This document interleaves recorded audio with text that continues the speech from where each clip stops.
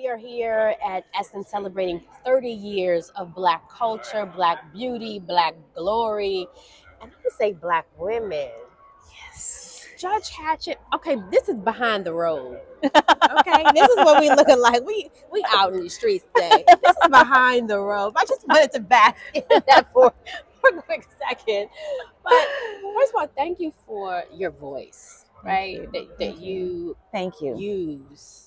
On behalf of so many of us that aren't able to. Thank you for the pathways. I just want to give you your flowers because I don't know when I'm going to see you again. Thank you. That means a lot to me. That. I appreciate you saying that. And you were here at GBF talking on a panel about mortality rates. Yes. When it comes to yes. And it's an issue that really kind of hits close for me, but I know it hits so close to you because you lost your daughter-in-law. Right, I did. Just 12 hours after giving birth. First, let me just do a sister-to-sister heart check. How are you in this moment? I am stronger now. This has been the most difficult challenge of my life, to walk in with her and not come back with her.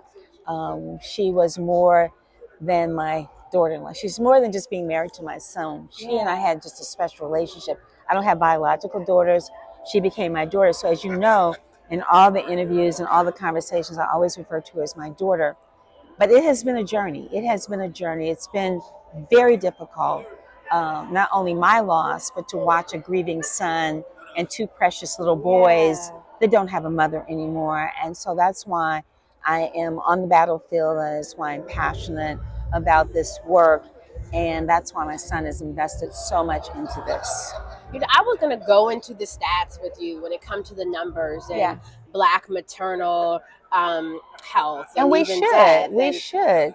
Really quickly, we should, because I think people still don't know. They really don't. We talk about abortion so much in this country. That's like the battleground. But when we talk about maternal health, I don't see a whole bunch of legislation that's trying to be pushed in these plans that are coming at us. Right. Well, what's happening is that the CDC, this is not what I made up, this is research, says that Black women, Black and brown women, are 3 to 4 times more likely to die in childbirth than our white counterparts. Well, I don't want anybody to die. Right. But we are particularly, and that is on top of the fact that we have the worst maternal mortality rates in the entire world, which is absurd given the resources. So Kira's case, she was at a world-renowned hospital. She was at Cedars-Sinai in Los Angeles, and she died because basically they butchered her, and then they didn't go back in, and she literally hemorrhaged to death.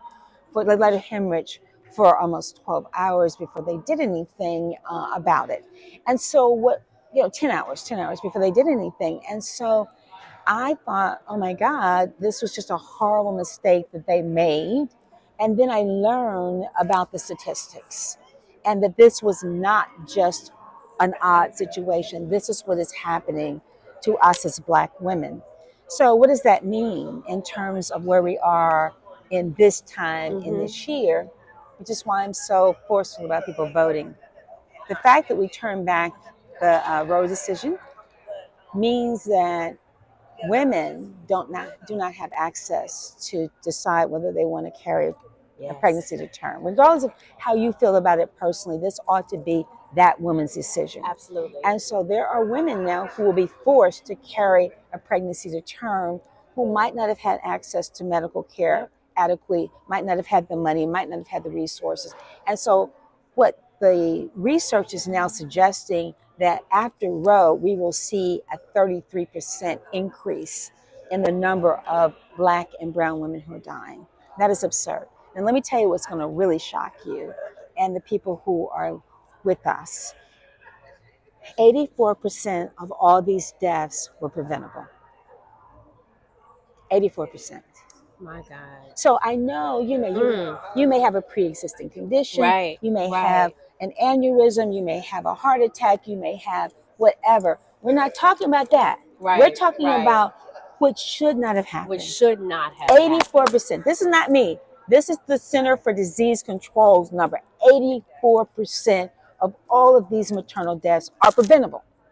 And it is anticipated that we may see the number get adjusted to 4 to 5 times. That hasn't happened yet, but there's been that conversation. So I want to end with that. I did not know that statistic. As much as I read, I didn't. And that's something that I'm glad you said, because It's real. it is on me to now go and look at that. To look at it, to talk about it, and to amplify that. Yes, so thank you. I believe that even out of our pain and out of everything, that what helps us and also healing is to speak life. You gotta speak life. And so, yes, to those who are watching, yes, the husbands who have been through this, the wives, the children, the aunties, the community, right? Just speak a word from where you. I believe our pain is our seat of power. I got it, because it's not enough for us to talk about how bad the numbers are. As I talked about on the panel today, we've got to talk about what's happening. Yes. So a few things. The first time in the history of this country, the Department of Health and Human Services opened up an investigation into Cedars-Sinai as to why Black and brown women are dying at much higher rates. That has never happened before. And I give the credit to the advocates and my son, Charles Johnson, through For Cure for Moms, who's been doing an amazing work on this, right? I've been in D.C. more since Kira died than I've been in all my life. And we love you. I'm D.C. native. That is number one. Secondly, this is what I want to tell you, that with that investigation comes a lot of information. And what Senator Cory Booker told me right after Kira died is that until federal funding gets tied to outcomes, we are not going to see a major shift in this country. And so that is huge news. Policy, yes. And I want to tell you that happened May of 2023. We got to keep our eye on that. Second thing I'm challenging the people who are watching is that you got to look at what's happening in your own state about Medicaid coverage. Medicaid coverage needs to be extended for 12 months postpartum. 6 weeks is not enough. 53% of the women who are dying as a result of maternal mortality are dying from anywhere from 4 days to 12 months after the baby is born. See, we usually think of like Kira's case, like that this. She died like Absolutely. right there.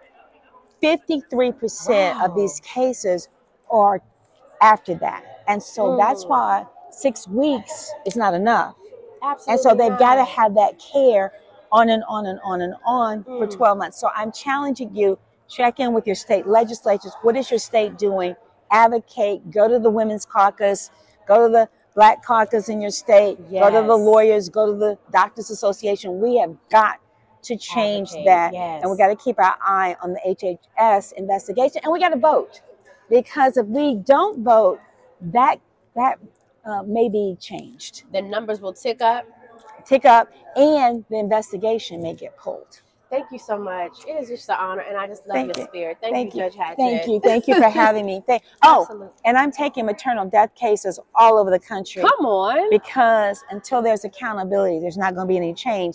So you all can find me. I'm in Atlanta, but I take cases all over the country. Literally, find me. She outside, y'all. She's outside. So I'm fighting these cases. I'm taking these cases.